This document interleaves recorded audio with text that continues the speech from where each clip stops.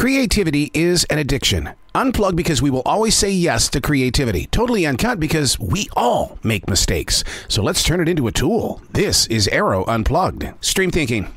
It's learning how to trust what is in your present place of what is right now. Now, to get there, it's going to require some practice. I do one sheet of paper every day. I allow myself 10 minutes to write about whatever is moving through my presence of right now. No judgment.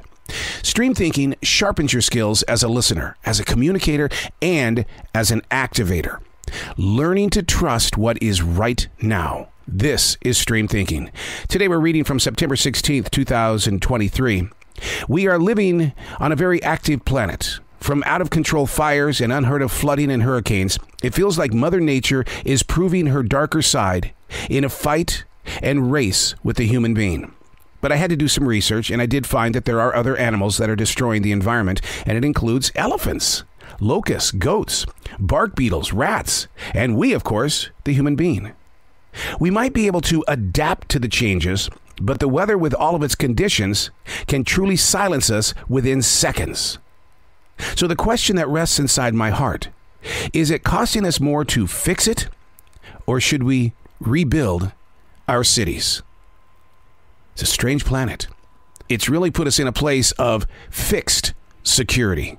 And what I mean by that is that we think that we can fix it, and then we move on without truly fixing the leak in the pipe. A little drip here and there isn't going to bother anything, right? That's not true.